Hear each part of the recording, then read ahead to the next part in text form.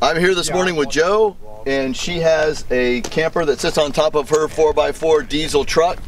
And what we're going to do today is we're going to show how to remove the camper off of her truck and pull the truck out of the way and caulk some areas on the camper that need it. So what do you think, Joe? Is that about what we're doing? Actually, I'm going to do the caulking if it needs any. All I need is help with the removal and then putting the truck back under the camper. So this is an inspection first and possibly a caulk job later. Exactly, because I caulked the sides I could reach during the summer, and I just want to see if there's anything back here that needs some attention. So you're not seeing anything on the inside of your rig that would indicate that you're getting moisture in. This is all preventative.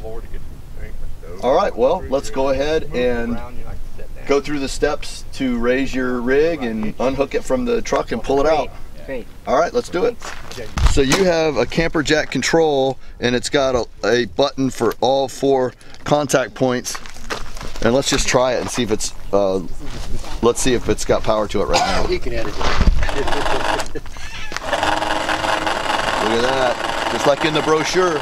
We're not sure about the ground, how solid it is. Some of the areas around here seem pretty soft, so just as an extra precaution, we're gonna put some wood underneath all 4 of the feet to widen that footprint.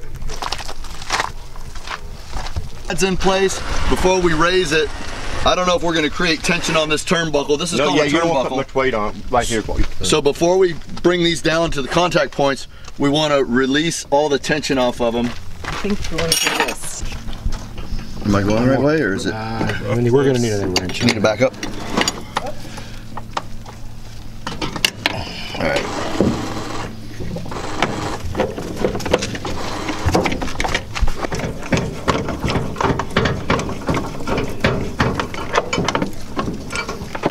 Then you unplug this here and fish this up through here. So we got to get it away from the bumper and stuff. Bring it up through here, and so you bring it over here out of the way, and you can hang it like on the jack or something to get it out of the way. See? If we don't pull it out and hang it on the camper, she's going to drive away and pull this plug off because it's going to be hooked to the bumper. So there's 5 contact points: the 4 feet and the plug. All right, so do we need to close this thing up for her to, I guess it's not gonna move. Some people close the door and some don't. It's her home. Hey, Jamie, I need to run this a little bit. See the hook? If it throws the back end up and it's not high enough, the camper can hit the bed and drag. The hump on the ground? Yeah, because the cars are gonna hit them humps as they go in and out. So we wanna make sure we're up high enough. We wanna make sure we're up high enough that we're not gonna drag. So after she warms the truck up, we'll have her pull forward slowly, and we're watching it. If we'll have her stop if we need to. We don't want to go any higher than we have to, but we want to go high enough that if she hits a bump or anything with her cars, it don't slam the truck into the camper. So we've raised the 4 feet and we've disconnected the cable. The very last thing that we need to do after the truck is warm is look at the terrain that we're going to drive over and make sure that the back tires don't drive over a hump and catch that trailer and pull it forward. So we're just going to pull it slowly forward to make sure that we're perfectly clear of it. But you don't want to go any higher. Yeah, it looks good.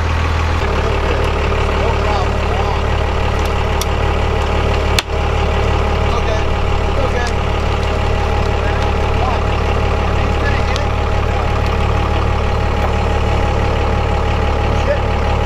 Looks like you're out of the woods. Go ahead and pull on up. Give yourself some room to work. Whoa. What do we got?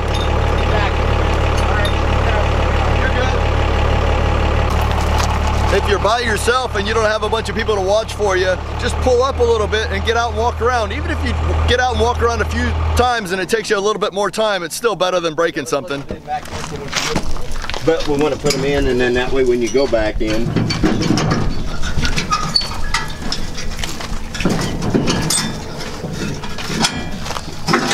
so come around and put the sun in my face if you would. What Larry and Eddie are doing now is they're sliding the connection brackets from the back that fasten the camper on the back down tight. They're pulling out the pins and sliding them in, so when she goes to back up, we don't have to have it absolutely perfectly aligned to not have any trouble. So we're just putting everything in our favor, so when she backs up, she's got plenty of clearance. So with the truck pulled out and the trailer up off the ground like this, let's talk to Jo about what she wants to do with her camper before we go any further. Higher, you're gonna come down. I'm going to look under it first while it's up, and then I can let it go down on my own, and somewhat, and then as soon as I do any caulking, I'll be ready to move this back in. Maybe tomorrow. Okay. Is that good? Okay, yeah. Thank you, everybody. You're welcome. You're welcome. So, what do you think? Let's take a look. Looks really good. So, yeah, it does. Hanging out there in the big So I'll just re-caulk this, clean it and caulk it. Do you have the stuff already? I have it all, yeah. Because I did all this other caulking this summer. Jo has now caulked all of the areas that she wanted to seal, and tell us a little bit about what you used and how that went. Okay, well, first of all, I'm glad that we lifted it up because I realized I wanted to tighten screws that I couldn't access earlier, so I did that. And then this ProFlex RV flexible sealant is what I used. Where'd you get that? I actually got it online after a fair amount of research. I have this for the sides, and I have a different caulk for the top, for the horizontal surfaces. Okay, let's have a look up close and see how it came out. I really like the job you did. I think it looks good. I ran out, and someone gave me another tube of silicone, so I just did this morning. So I have silicone around that. It's not to be pretty, it's just to be functional. I think it looks great. Thank you. And without any water damage before you did this, now you've really ensured that you're sealed and ready to go for a long time to come. And you don't typically come out to a spot when you camp and drop your RV off, your camper off, and drive. So usually this is always sitting on top of the truck. That's right. So it was kind of a big deal to pull the truck out yesterday. Also, there are a couple places that I saw little gaps, so I put steel wool, which was recommended as opposed to foam. Although I did a little foam down there, but just stuffed steel wool in these little gaps. And the steel wool is to prevent mice from finding a way in? It is. Okay. It goes through anything, but apparently not that. So I think the job looks great. Are we ready to go ahead and back the truck up and get you back going? Yeah. All right, let's do it.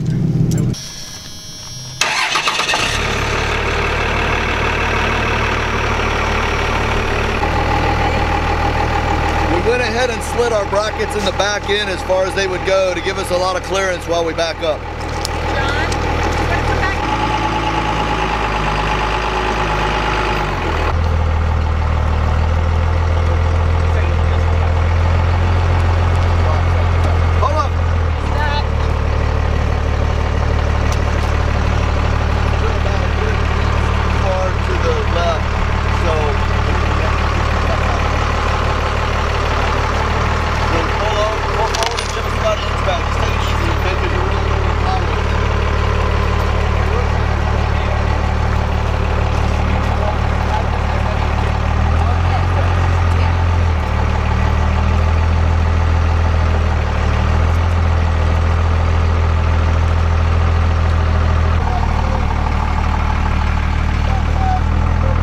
So here's what's going to happen. We'll raise the feet up and set it down and put it back on the chain. And then after you drive it a little bit on these roads, it's going to shift, come back and tighten it up a little bit. And slowly you'll suck all that loose play in. But just come back and tighten these up like every couple rides for a minute. Okay. Yeah. What Jo has is an electric remote control, which makes it really nice to be able to raise the feet on this camper. And she's going to go ahead and raise them up now. We're looking pretty good.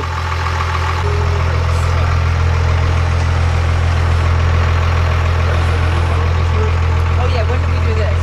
We can do it anytime. Yeah, we can do it now. Yeah. Notice I said, when do we want to do this?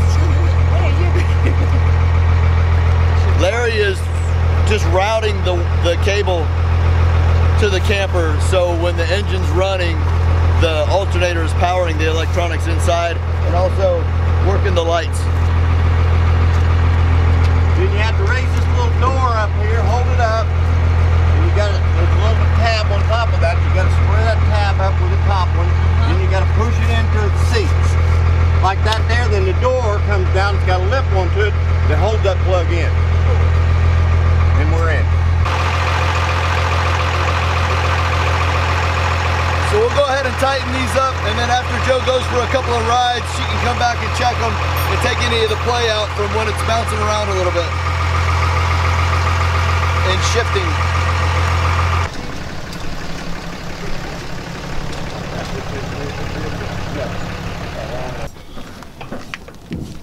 What do you think? I think it's mysterious to me how you know how tight to make these. I did learn that the springs in here are like almost dead, so I'll have to have them replaced soon. Springs? There's springs inside this thing, and that's what allows it to bounce. So it doesn't pull this apart. You see, it's already buckled some up there. Yeah. So it's like not to be too tight, but I never really understood what too tight is. But I think. Well, there's a German term for it. Guten Tag. Oh, Guten Tag. Guten Tag. That locks that in place. We're ready to go ahead and go all the way up with our feet. Yay! Very big deal to me. Well, it was a big deal to everybody. Appreciate it so much. Shall we go ahead and raise those feet up? I don't want to walk away until those feet are up. I don't feel comfortable. What do you mean?